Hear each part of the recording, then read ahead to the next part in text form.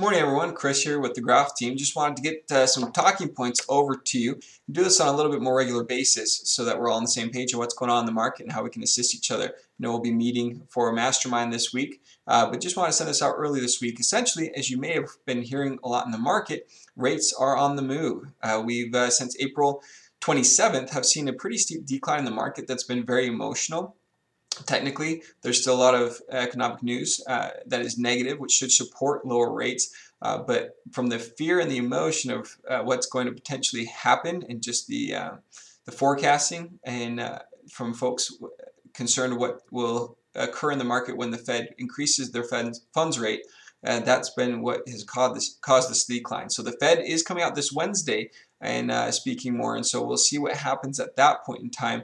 But we are currently in the last couple of days or last week saw a little bit of a turnaround for the better in the market, but have yet to gain all the ground lost since April 27th. So we're still seeing rates typically about 1/8 to 1/4% higher than we did about a month ago. So definitely, hopefully, news to get people off the fence. And also, as just a last quick tip, and when we're talking appraisals, we are seeing now and then with this tough market and things heating up, we are seeing some appraisals come in a little bit lower than final offer prices. And so keep in mind that in the negotiation process, we can dispute an appraisal, and if the appraisal is then considered insufficient and not addressed properly by the appraiser, if the underwriter determines that it doesn't meet Fannie Mae requirements, then we can get a second appraisal. So we cannot appraisal shop. It comes down to underwriters determining if the appraisal was then done poorly. So give us a call if you have questions and go get them. Thanks.